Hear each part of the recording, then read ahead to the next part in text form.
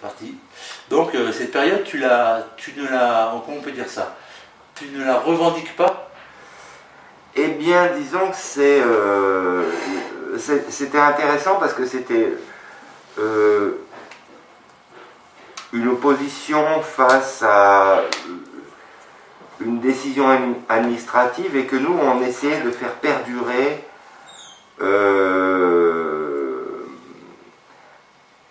pas simplement notre avenir, mais je pense qu'à l'époque, nous pensions que c'était de l'ordre d'une défense culturelle, justement, bien que nous soyons qu'une petite partie de la culture, puisque l'art n'est qu'une partie de la culture.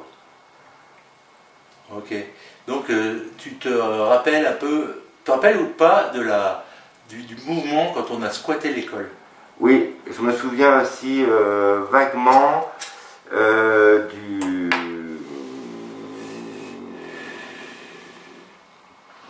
des négociations, enfin, entre guillemets, enfin, des confrontations plutôt, on va dire, entre des représentants de l'administration et de la mairie, de la mairie. Ou de la mairie, voilà, ouais. Et nous,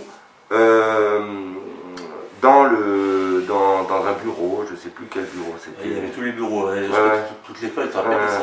Et tu te rappelles que c'était Carignon qui était arrivé en 83, tu te rappelles de ça? Et qu'en 83, ça a été le premier conflit qu'il a eu à gérer en tant que maire. Tu te rappelles pas de ça? Ah non, je me souviens pas de ça. L'histoire, c'est que moi je vais m'attarder un peu là-dessus parce que c'est une période que moi je la revendique un peu, parce que déjà pour moi c'est une période où dans l'art c'était le moyen d'exprimer, et après je me suis fait niquer en 85, donc c'est court toi ma période artistique là, et cette période là, on peut quand même y revenir un peu, ça te gêne ou pas? Non. Donc en 83, moi je finis ma première année, toi tu finis ta deuxième année. Est-ce que tu es allé en Afrique toi? Ah non, je suis jamais allé sur le continent africain. Je suis allé le seul endroit où j'ai posé les pieds, ça a été les États-Unis, l'aéroport de Los Angeles, ou en Thaïlande, l'aéroport de je ne sais plus quel... Bangkok. Ouais.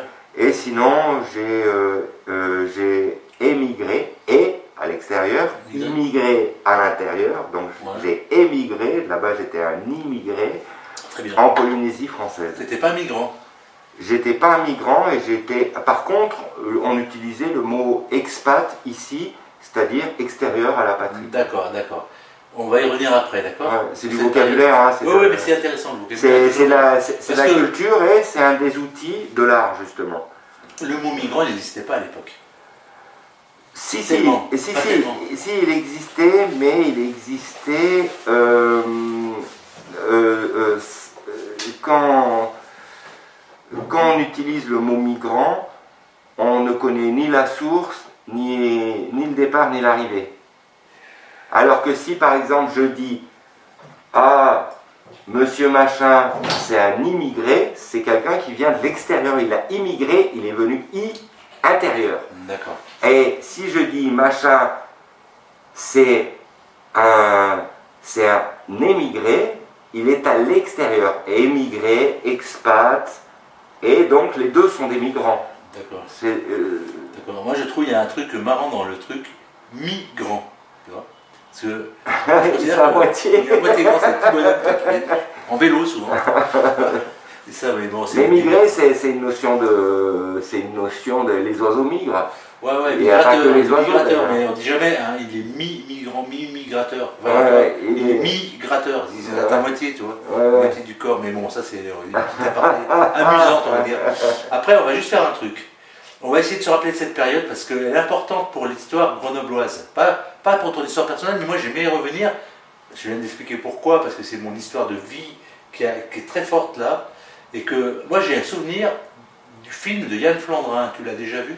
Ah oui, je dois même l'avoir dans mes archives. Si toi tu l'as, je veux bien le récupérer parce que je vais te dire, je t'ai fait une saloperie Mackno. Ah ouais? Ouais. Dans le film, tu apparais beaucoup. On te voit dormir dans le grenier, est-ce que tu te rappelles de ça? Oui, j'étais souvent dans le truc. Enfin, moi, il y a un film, j'ai un film sur cette période. Et effectivement, j'y suis, mais il n'y a pas que moi. Mais toi, tu y es beaucoup. Ouais. Il y a tout le monde. Moi, j'y suis aussi, mais un tout petit élève de première année, tu vois. Et il y a beaucoup, on voit Mario, on voit beaucoup Johanstein et sa copine Gonzalez. Ouais. On voit Joumar, il me semble qu'elle s'appelait, Véronique. Ah oui. On voit des gens comme ça, et on te voit longtemps. En fait, Yann, il avait fait une sorte de... Tu te réveilles un matin, et puis après, c'est tout le cheminement de la journée.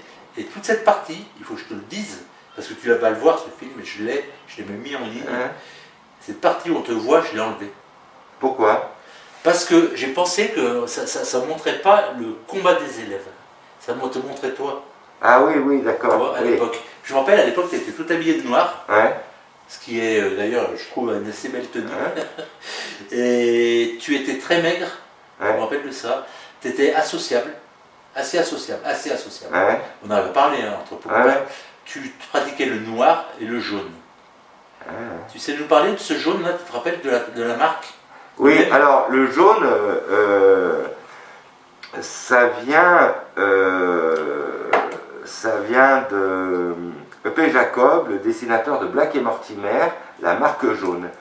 Et Ulrich, donc le méchant qui signe ses méfaits avec ce M, comme ça, je vais le faire dans le sens de la caméra, comme ça, et le M d'Ulrich, il est, comment dire, graphiquement, ça envoyait. Moi, j'ai commencé à graffiter, comme mon surnom dans les cercles de jeu, c'était Mackno, les cercles de jeu de rôle. Souvent, dans l'art occidental, c'est binaire, et encore plus maintenant qu'avant, et le méchant, c'est le méchant, et le gentil, c'est le gentil. Ouais. Donc, on est aux Beaux-Arts, on occupe l'école. Est-ce que, après, je vais peut-être rappeler des souvenirs, tu n'as plus peut-être, mais est-ce que tu te rappelles qu'on a eu toute une période où on a occupé donc l'école, on a foutu un peu le bazar, et qu'après, on a gagné.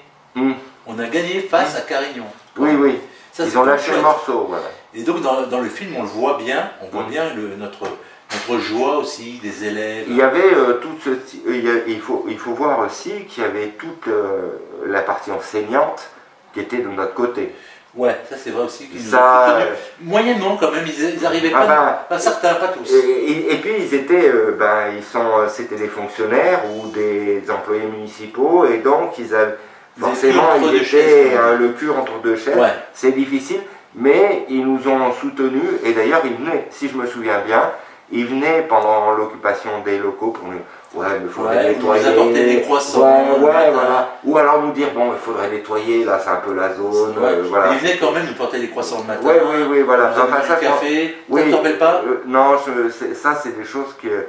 Mais je me souviens qu'ils nous briefaient sur certaines choses en disant, ouais, ben là, il faut faire gaffe, là, il faudrait...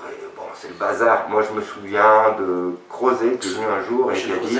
Et Michel Crozet, qui était la directrice de l'école, la directrice de l'école, qui est venue, ouais, mais pas méchamment, pas agressive, en disant, ouais, il faudrait quand même ranger là. C'était... Non, c'était, on avait foutu le brin. On a foutu on a mis le bazar, et puis... si tu veux, si j'avais quelque chose à critiquer face à notre action, c'est qu'on n'a pas été assez productif, individuellement et en groupe, de manière justement artistique. Et de manière à créer un mouvement. Et de créer un réel visuel, donc du fond et de la forme. Formellement, c'est l'époque. On est dans une époque de bâillonnage. Ouais, mais là on est en 85. Oui, on parle de 85, mais on est en 2021, et on a des époques de bâillonnage. C'est-à-dire que des discours des discours ou des discussions, des attitudes que l'on pouvait avoir dans les années 80 seraient interdites, voire seraient condamnées aujourd'hui. Des gens comme Coluche, des proches, les inconnus. Non, c'est politiquement incorrect aujourd'hui, c'est ça que tu veux dire. Maintenant, on est dans une société anglo-saxonne de puritanisme et on ne peut pas dire à un con qu'il est con, quoi. Exactement. Parce que l'autre, il va dire, il va pas prendre ça comme un individu, il va se retrancher derrière, par exemple, une ethnie. Si toi tu dis à un black ou un rebeu ou qu'il est, tu me fais chier, t'es un con. Ouais, paf, racisme, machin, voilà. Voilà. De tout le monde. Alors que nous, on était un peu. Tu me traites de. Tu m'ostracises. Voilà. Alors qu'avant, on était un peuple et on était donc composé un individu. Et quand il y avait un problème avec un individu, il n'y avait pas un problème avec son ethnie ou son groupe. Voilà. Je comprends tout à fait. Ça, c'est bien, c'est une très belle notion. Et ça, c'est la différence entre la France et l'Europe. Ce qui est très vexant, pour moi, vexant et blessant, c'est qu'effectivement, la culture française en a une notion de peuple et que la culture Europe, on nous a vendu l'Europe pour qu'on vote oui à Maastricht, l'amitié entre les peuples, et derrière on nous a fait une société communautarisée. Et ce qui est contraire à l'amitié, justement, à mon avis. Je suis d'accord avec toi là-dessus. Après, on va pas trop partir dans ces débats-là, peut-être, mais je voulais juste te dire... C'est de la culture. Non, mais juste te dire que ici, chez moi, tu peux enlever ton masque. Parce que moi, je considère que c'est un espace privé, quand même. Tu vois? Et qu'il n'y a pas forcément... je suis pas forcément le reflet, moi, d'une époque 2021, tu vois, où, en fait... j'adhère de moins en moins, quoi. Je suis un vieux con maintenant, tu vois, j'ai 60 ans pratiquement, et je me dis, bon, j'ai fait ce que j'ai pu, peut-être que je ferai encore, mais ce sera plus de la même manière, ce sera plus des actions, comme quand on faisait les graffitis, tu te rappelles les graffitis? Moi, je sais pas si on a graffiti ensemble maintenant. Alors là, je pourrais pas te dire. Je m'en rappelle pas, j'ai pas souvenir. J'ai beaucoup graffité, bon, j'ai enlevé le masque, puisqu'on est en 1985, ça craint pas. On peut juste risquer une prune par les keufs comme on avait. On avait tout un système quand on graffitait avec la bande de, je me rappelle, de Mackno Product, là, tu sais, les mecs de, je sais pas, t'en faisais partie toi de ça, où il y avait Fantôme, Delfino, Mario. J'ai brassé un peu avec tous ces gens-là, mais moi j'étais un électron libre, donc je brassais avec un groupe, un autre groupe. Moi on avait fait l'attaque de la Poste, tu étais à l'attaque de la Poste avec les œufs? Quand on avait attaqué la Poste avec les œufs, c'était trop marrant parce que moi j'avais en plus une oreillette avec... maintenant je peux le dire parce que c'est un système qui est plus possible. Une oreillette et j'étais branché sur les keufs. Et entre deux trous de keufs, on a balancé les œufs, quoi. Ils n'ont jamais compris comment on l'a fait. Ça c'est une radio que j'ai encore, je vais te la faire voir. Je mettais le casque, tu vois, et je la mettrais sur la fréquence des condés, et j'écoutais quand ils passaient, ils avaient un nom, je ne sais pas, Nicomène, l'hôtel de police avait un nom, et les patrouilles avaient un nom, et on s'en arrivait à savoir ça. Tu vois, à Saint-Bruno, moi je graffitais beaucoup sur Saint-Bruno, Berriat, et on était dans le truc, tu sais, vers la frise là-bas, ah tu savais pas ça. Et on était dans un groupe, on a fait Berriat 83 avec... comment elle s'appelait? Elle est connue aujourd'hui. Christine Breton. Aujourd'hui, il y a une escroquerie à Grenoble. Et ça, il faut l'envoyer quand même. Il faut l'envoyer à monsieur le maire, Éric Piolle, et à Katz, Jérôme Katz. Parce que c'est des gens qui sont appropriés une chose qui ne leur appartient pas du tout. Enfin, le graphe qu'on faisait, nous, c'était un peu de writing. Avec, à l'époque, à Berriat, par exemple, quand Christine Breton nous a fait exposer en première année, moi j'avais 20 tarots. Et il y avait Gabriel Abraham, qui lui avait 22 ans, et Éric Lemaire qui avait 21 ans. Mais nous, on habitait ensemble rue Alphonse Terret.